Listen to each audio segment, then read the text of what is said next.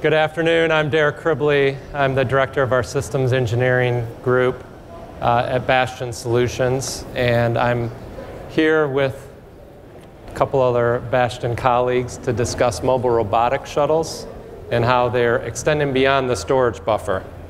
I've already introduced myself, but we also have Kevin Darby, who's one of our national account managers, and Joe Zogzogi, who I think I pronounced it right. He told me he would nod if I didn't, but who's our mobile robotics manager. And collectively, we have a lot of experience with this type of technology, and we're excited to be able to talk with you today about that. First, we're going to start with a little bit of history and what's kind of brought us to the current technology and where we see the future going. What's enabling some of those technologies to be enabled, both the technologies that are available and what we see in the industry with regards to what our customers are requiring. Some of the applications that they're beneficial in, where we've put them in thus far, talk about the benefits, and finally about how to justify them. So first, we're going to kick off with a little bit about the history. And this isn't meant to be an all-inclusive history of shuttles or anything of that nature, quite frankly. But I kind of wanted to set the stage for where we believe we're going to be heading here. So the first start with that, we kind of grouped our shuttle systems in, or what we call contained shuttle systems. So I kind of saw this as like what I would call maybe the first generation and the second generation shuttle systems. These, the robotic vehicle or shuttle is contained within the aisle and not freely moving outside of the aisles. So this has been very successful and has certainly set the stage for what is to come. Usually used in goods-to-person applications, also for case buffering applications. Some of the advantages of the second generation system is that we've been able to improve reliability and scalability, where you're having a shuttle that can interact with multiple aisles or cover more than one aisle, for instance, or one level. Some of the systems currently in place now are made by suppliers such as like the multi-shuttle, the OSR, the Perfect Pick, and the AutoStore. So the next generation, I'd call it the third generation of our mobile shuttle systems, are ones that are mobile. So they're able to leave from the storage buffer and the automated storage system and interact with other parts of the operations. So really this mobility is providing performance improvements that allow the shuttle to do more than just provide automated storage and retrieval system functionalities. We are currently installing some of these third generation systems in the United States currently. Quite a few of them have been installed worldwide already. So to help us also talk about the history and where we're heading, we need to also talk about automated guided vehicles. So this is kind of like a sister path to the shuttle. They've actually been around quite a bit longer. And I think some of the first automated guided vehicles were in play before I got in the material handling industry. But really the next generation, or the advanced automated guided vehicles, are doing more than what the traditional vehicle did, where it was a point-to-point transportation system. These automated guided vehicles are working hand in hand with people. So they have increased levels of safety, improved sensors, and are able to kind of augment what the people are doing. They're also flexible.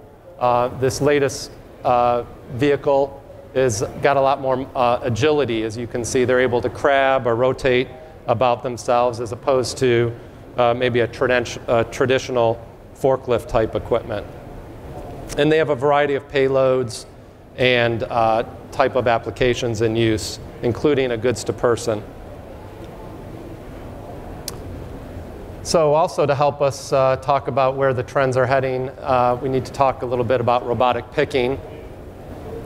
This has really picked up in the past few years, where instead of bringing the goods, the shuttle system bringing the goods out to a person to interact and pick the product out of a bin, for example, a robot is able to provide that functionality. So we're going to talk a lot about some other trends, including the improvements in vision and 3D mapping that allow the robot to pick items directly out of a bin. So this is the precursor to the future here. These are some of the newer vehicles that we're seeing. It's really a combination of a shuttle or automated guided vehicle working with a robot on board. So this is, I'd call, the holy grail of mobile robotics. This is a robot to goods application rather than a goods to robot application. And we think this is very beneficial in that you can deploy multiple of these robots out to perform the work. And so as a result, it's very scalable. We're going to be talking quite a bit more about this in some of the future slides here. And with that, I'm going to pass it off to Kevin to talk about some of the enabling trends. Okay, thanks. So as Derek said, there's we had this evolution of mobile shuttles, but what's driving it? And we see the trends that are driving it are kind of twofold. One is sort of the industry or culture as we have it. We're sort of getting to individual things. We have a lot of desire to have custom products delivered to us. And then along with that trend is the ability for technology to sort of come alongside of that. And we're seeing these two things kind of merge together. Enabling this, one of the first things is sort of just labor. Anyone who's been in the warehousing industry know labor is a critical part of it, and it's getting very expensive, not just from like, here on the minimum wage, but also just in terms of training people, having people constantly turnover. And you're having different issues, and you kind of also need a more qualified many times when you have these more advanced systems labor, and that's getting harder to find. Then you have, as we can see here with some of these this slide, some of the large retailers, they do massive amounts of seasonality. Well, when you have seasonality, you magnify your issue with labor because you have to bring people in, you got to train them, they're maybe not doing the greatest job because they're new, it's something they're not familiar with. And so they make mistakes or they are slower than the workers that you have. In the same way that you have the same problems with turnover, with the turnover of people, you have to train them, you have to constantly train. I remember I was working with a beer distributor and we were talking about, he was giving away keys or he hadn't given away keys, but he was creating all the keys for the people in his warehouse. And he had generated like 900 keys over like a 3.5-year period because he had gone through so many people in the warehouse. And it was a lot of it had to do with how much weight they were picking up and a lot of safety issues that are coming up, and it generates for a lot of turnover. Then you have on the side of sort of like where is the industry, where is our society going? And obviously the e-commerce is a huge factor in this. And with e-commerce, your orders are much more complex. Instead of sending to a single store where you're putting everything on a pallet and you're putting 50 of it, or if you make a mistake and it goes out to the store, it comes back to you, it's not that big of a deal. You make a mistake when you send something out in e-commerce, that's a lot of money that you have to have back. You have unhappy customers. Obviously, the high SKU counts as you're getting now in warehouses. Warehouses are becoming the stores, and so they want to hold everything. And all you have to do is add another page to your website, and you have another product, but you got to put it somewhere. Obviously, it makes larger warehouses a lot more room to run around and makes people less efficient. But even within sort of the more traditional methods of distribution, you're seeing the effect of this sort of individuality or sort of customization of products. Again, using a beverage analogy, I've worked a lot with soda distributors, and 15, 20 years ago, they might have like 150, 200 SKUs. Today, they have minimum of 800 to 1,000 SKUs. They can have stores ordering hundreds of different SKUs. That adds a lot of complexity and a lot of issues that you have to make sure. And then obviously kitting parts, putting things together as well as part of the whole process of not only are a lot of people selling stuff, but they're also putting it together just in time. And that used to be done at the warehouse or at the production facility. Now it's being done at warehouses. And so all of these things coming together are really driving the need for this mobile robot that can do picking and it can be automated. And Joe's going to speak to us about what are the technologies that are going to, and this last slide sort of speaks to, I guess I would highlight to say that it kind of, when the end users are pushing for a technology, I think it's a real indicator that there's something a real desire for something. And this is just to highlight, Amazon did a challenge to do automatic picking. And so I think that highlights really where the industry is going. There you go. Well, just like any mechanism, robots consume energy. And the main challenge with mobile robots is to pack enough energy on board, at the same time provide enough power to move things around. And you can certainly recognize how much attention this is getting through the industry development on batteries and how that is moving so fast in terms of higher energy density, lighter weight, more power, higher life cycle. And a perfect example is lithium-ion batteries and lithium polymer batteries. I was walking around today and I recognized that certain batteries now can go for 4,500 cycles. And so this is great, this is perfect. You are trying always to push the limits of the robot, and you need to provide enough energy and power to it. And so a lot of these batteries also have no more memory effect, where you don't have to worry about that.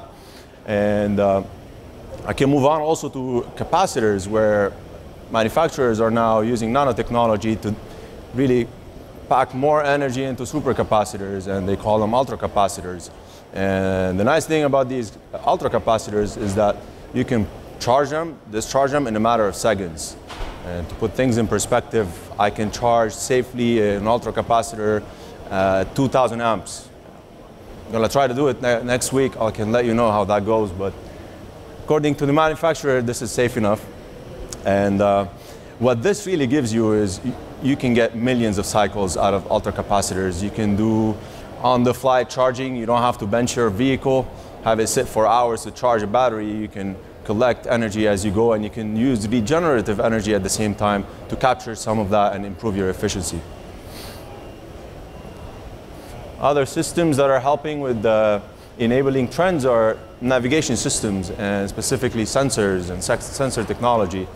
Getting more accurate sensors, from LiDARs to ultrasound to any kind of positioning sensor and RFIDs and all that combined with 3D vision, you get faster readings, more accurate, more precise, and that really gives you the tools to do navigation and obstacle avoidance safely. And that enables really having multiple number of these robots working together to reach your throughput rates. End-of-arm tooling. Now, as we mentioned before, we're also looking at goods-to-robot applications. And in certain cases, we have 6-axis robot mounted on AGVs or mobile robot. And really, you need to have tools to pick up multiple number of SKUs or multiple sizes or objects. And for example, here you see these robots able to pick objects of different sizes and shapes. And this type of application makes goods to robot a more feasible solution and more attractive solution to reach your throughput rates. Now, to solve complex problems, especially if you have a complicated system, you need a powerful software and powerful controller. And singular controllers, think of it as a very powerful brain, super brain, that can control multiple arms. It can control different aspects in your system, from wheels to motion control to servo drives to gantry system and any mechatronic solution you can think of, including sensors. And so what that gives you is a powerful system, powerful controller capable of controlling different things at the same time. It gives you a coordinated and seamless motion of your system at the same time.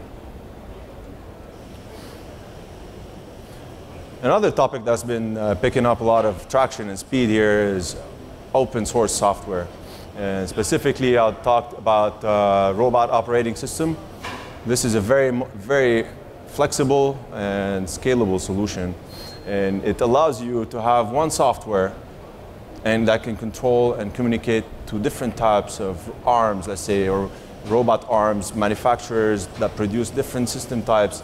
All you have to do is have drivers for it and connect it. And at the same time, it gives you tools to do navigation, path planning, communication, also simulation and hardware integration.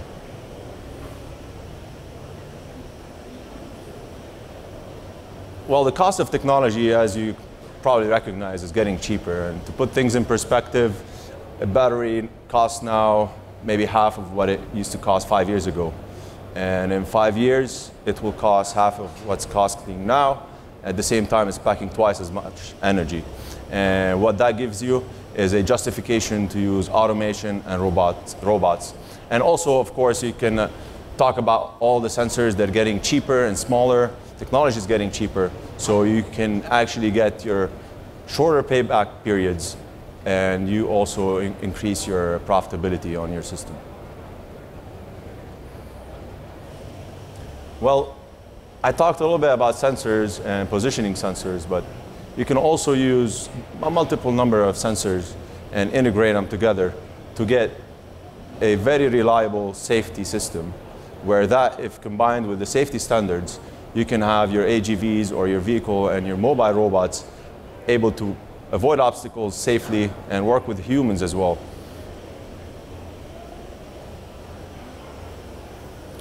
This is a typical mobile robot shuttle system. What we're trying to show you here is this is a robot that has, let's say, supercapacitors or the most advanced batteries powering it, and you also use ROS to do the navigation and the sensor integration. At the same time, you have your singular controller capable of moving your wheels, your gantry, your picking arms, and your end of arm tool all at the same time, and you get this synchronized motion of your vehicle, and it gives you really the edge to get those cycle times that you need to meet your throughput rates. And one thing I wanted to mention here is what makes this different from other systems is that you're doing batch picking. You're not picking one each, you're picking a batch of objects, batch of products. At the same time, you're filling a multiple number of orders. Here in the case here, you see 16 totes. So what we're doing is you drive a robot, you're filling 16 orders at the time, and then you can have a multiple number of these robots working together to give you the throughput rates, again, that you desire. I'll pass the mic back to me. Yeah. Now that we've talked about the trends, we wanted to give you some examples or applications of how we see this. And first, we wanted to split it up into two groups. One was for sort of established applications, systems we've done that we've seen, and then applications we see coming down the pike we're developing or they're emerging applications. So this first one, going back to my trends from before, is kind of a classic e-commerce sort of situation. You have a huge number of SKUs, you have a large inventory, and you want to consolidate into a small space. And so we use these, the robots on top of the grid to pick, and so you got a lot of high density, you had a lot of throughput, you have availability to a lot of pick locations, and obviously you cut down on the mistakes because everything's brought to one person where they can scan it and make sure that it's confirmed and it's correct. This next one is also pretty much an e-commerce, but it's slightly different. And I guess what I wanted to highlight with the difference between these two is, again, this particular application had a lot of SKUs, but it didn't have the inventory. It didn't have a huge inventory. It was more one-offs, one of every item. And so therefore, we could have the robots more in a captured aisle. And that was a better application and a better fit with the technology. And again, as you think, as we look at mobile shuttles, you want to make sure you have the right fit, the right technology to what you're doing. As I kind of go through these, you'll see different sort of flavors to it. Then, as Eric alluded, sort of the third generation of these vehicles is moving outside of the racking system or the storage system. So here you have actually in the bottom right is where you have a storage system, and then you have the vehicles actually running out, and they're running onto a track. And you can basically form that track in any way you want. You can change it around. It creates a lot of flexibility to get the product to different places in a very timely manner, but yet you get that storage, that density of storage you get with the other applications. Then sort of the emerging, where do we see this emerging? We see it when you combine those things, as Derek said earlier, where you take the shuttle and you put the robot on it. And in this particular application, you're kind of seeing some kitting, where it's got a small number of parts and it's kind of putting all the different sequence or the packages together. One thing that's been highlighted, I think that's really interesting with this is if you made that vehicle large enough, you could have 4 or 5 boxes on it, and you could do the actual picking or the kitting as it's moving. So you're not wasting any time, you're not losing any time as you're doing the picking process. This next one is with what Joe was showing you earlier, and what I want to highlight is this one, we didn't have a high number of SKUs, and so but we had a very high throughput, and so that's where the batch picking came in. So you have it so that that robot's going to pick off that carton flow boxes or different items out of the carton flow and then put it into each one of those bins for an order, and that's going to give you that throughput, and you don't have to go multiple times to the same location. You can go once and pick up to 16 different orders. And then the last example, or one of the last examples, is this is a lot of SKUs, but also throughput. And this is an example of a wine and spirits sort of concept where they're picking their bottles and they'd pick it out of racking, and the vehicle would go down the specialized rack and pick all the bottles out and fulfill the orders by doing that. And therefore, you were allowed to get to a lot of SKUs, not the limited number you would see in the carton flow.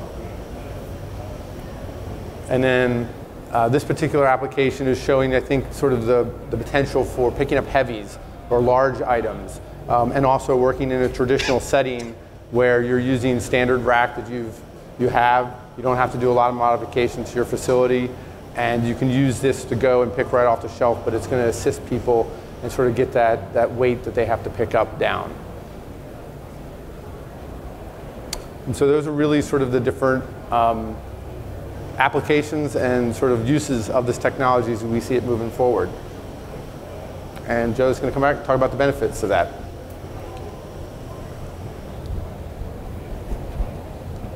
So one of the benefits of using mobile shuttles, mobile robots, is labor optimization. You allow your employees to focus on operational improvements rather than on focusing on tasks that are basic and require no skills. So what you end up doing, you create higher paying jobs that also are safer, which in turn minimizes your turnover, the employee turnover, and also creates higher accuracy in your order fulfillment and higher precision and more reliable solution. Another benefit is space utilization. You can pack more items in your warehouse, and you can eliminate large monuments, for example, aisles and racks that don't need to be there. You don't need to have people walking in there. You don't need to have forklift passing from there. So what you do is you can condense your warehouse to store more, and that gives you additional benefits there. Energy saving. Well, all these mobile robots are designed with energy optimization in mind. So what we're doing, we're always optimizing when these vehicles are operating. You can simply charge them at certain times of the day where the kilowatt hours are cheapest. You can also have them use regenerative energy to conserve and have more efficient system. And at the same time, you don't have to power your whole system, your whole warehouse at once. You power specific robots just to meet your desired order fulfillment. And you don't have to power the whole system at once. And what that really gives you is an unmatched scalability. You can, if you don't want to start with big project, you can start with a small initial investment and scale your system as you grow in business and add more robots in the future. And that also gives you an improved reliability where you don't have downtime of your lanes and lines and conveyors. If something stops, if a vehicle stops, you bench it, you put it on the side, and you let other robots take over. And what that all gives you is a 1 to 2 year payback period. And you can also, if you do it right, you can do less than that.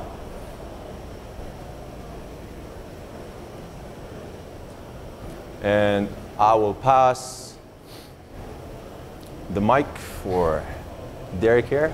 Talk about Thank you, Joe. justifications. I told Joe not to promise 1 to 2 years, but he said he really wanted to do that. So, so I'm just was going to talk about justifying the system, and really it's taking advantage of the benefits that Joe had mentioned previously. Usually the biggest part of the justification comes into improved productivity.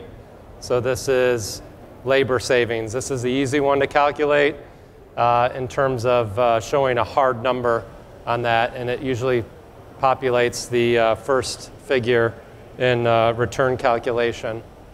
But as Joe also mentioned, there's a lot of space savings. That one site, that application that Kevin had shown, for example, allowed them to forego a move out of their facility because the newer system was so compact that they could stay in their current facility. So their rent of the increased space has gone down, but also to prevent the cost of having to move, which is a very large cost for them, especially with all the other equipment that they had in their facility. We get also an improved accuracy. You're bringing typically goods to a person or to a robot, for example, or a robot to the goods. It doesn't make the mistakes that a person might make. That's free to travel through a warehouse, possibly picking the wrong item, the wrong quantities. These types of systems have a very improved accuracy. You also see an improvement in the inventory control. You're not exposing the product to all pickers. You're only exposing that product to the person or the robot when it's needed. And you can also have a tighter control over that area because it's not as widespread as a typical warehouse. You can improve cameras, scanning operations, or weighing operations at the time of picking to help reduce theft or loss or other damage. And then finally, ergonomics. There's a very good case for this in some of our customers where they see a lot of workers' compensation claims due to picking heavy items, for example, or repetitive nature of even a small pick can be prevented with this type of application.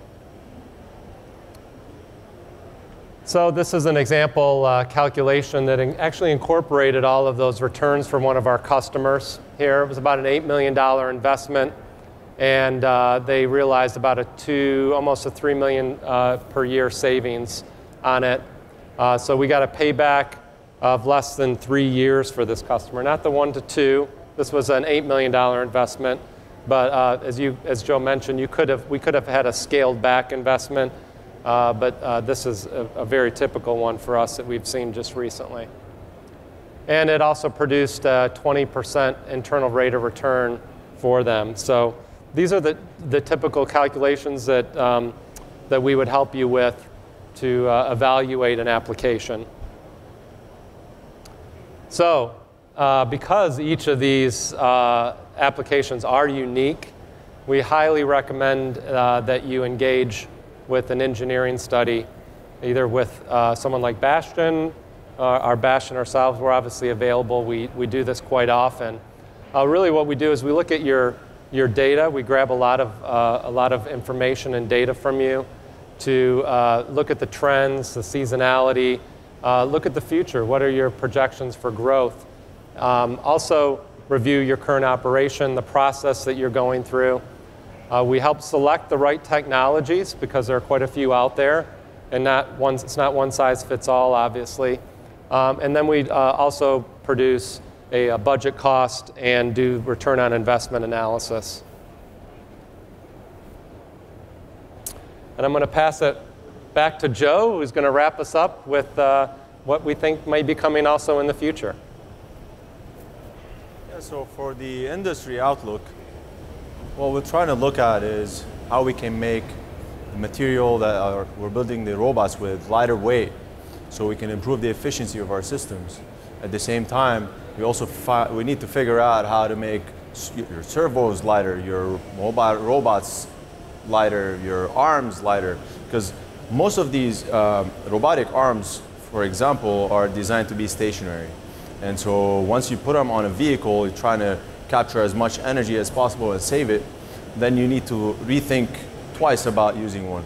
And so material is a huge, important factor right now. You also need to improve how these robots can work with humans, and as well as interact with people. And there's nothing like having a robot that drives around your warehouse. It can recognize who you are by name. It can salute you. They can tell you how their weekend was, how busy they were, and report any problem in their warehouse. So with that, I conclude our presentation, and please visit us at our booth. And if you have any questions, please let us know. Thank you.